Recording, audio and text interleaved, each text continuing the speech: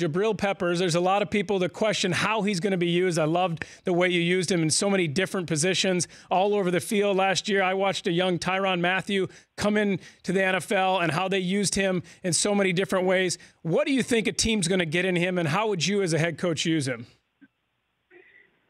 Well, those conversations I think were being had 3 months ago, 2 months ago even.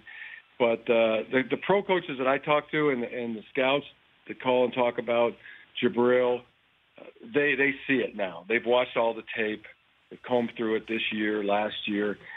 They see how they're going to use him. And he's going to be a safety. He's going to be a safety that plays in the deep middle of the field. He's going to be a safety that plays in the two deep. But they also see how he can be a linebacker, how he can be a nickel corner, how he can be an in-the-box linebacker, how he can blitz, how he can tackle, how he can be used in the return game, both the kickoff and the punt return game.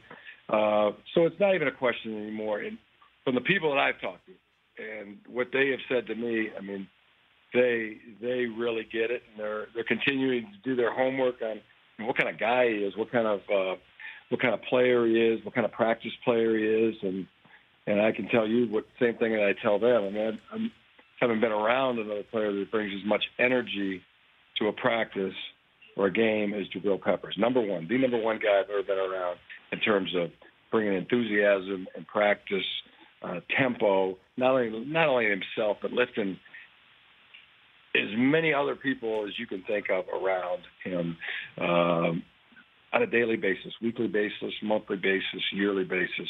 I've never seen anything like the guy in terms of the way he likes to practice, the way he wants to win at practice, the way he likes to compete, the satisfaction he derives from practice. So I think they're really liking to hear that, and what they're telling me is he's gonna go very high.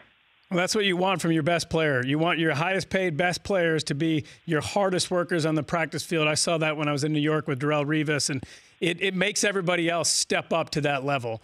You know, that's exactly what you want. The Rich Eisen Show, weekdays at noon Eastern on Audience.